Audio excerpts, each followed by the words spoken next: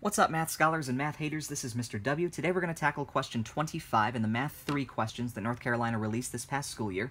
The question gives us triangle PMT. It tells us the length of a few of the line segments inside this triangle written as expressions, and we're supposed to find the exact measure of segment PG in numbers. Alright, so I want to start with the what you need to know section, of course. We need to know about centers of triangles and the different kinds of centers of a triangle that we can see. We'll also need to solve an equation with variables on both sides. But now after this, I want to start by recognizing that these, MG, GT, and PG, are all angle bisectors. You can see from the little curve markings that they all cut angle M, angle P, or angle T in half. And whenever the three angle bisectors meet in the center, they create what is called an incenter.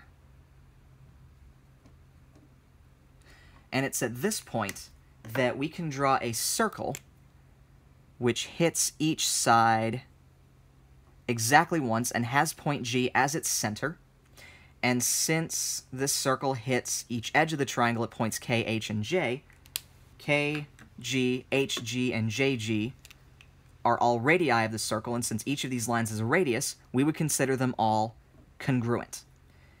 So now this is the most important piece of information here, because this is how I can get that if GH is x plus 3, and GJ is 2x minus 1, this is how I can know that I need to set these up as an equation where, since these are congruent, I can say that their expressions are equal.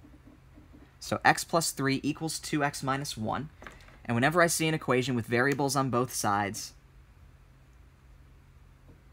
I'm going to use my Vollnohr trick, where I want my variables on the left side and my numbers on the right side.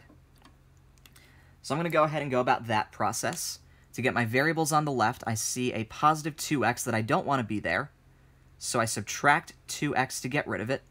Plus 2x and minus 2x cancel, and 1x minus 2x gets me negative x.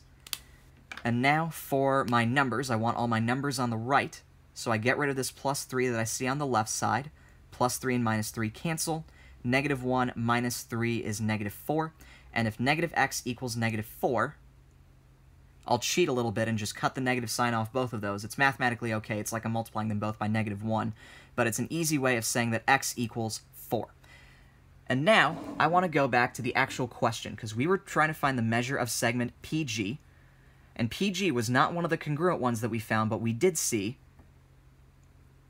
that its expression was 4x plus 1. And in order to figure out its length now, I just need to take 4 and plug it in for x, giving me, instead of 4 times x, 4 times 4 plus 1, also known as 16 plus 1, which is 17 units. And that matches choice D.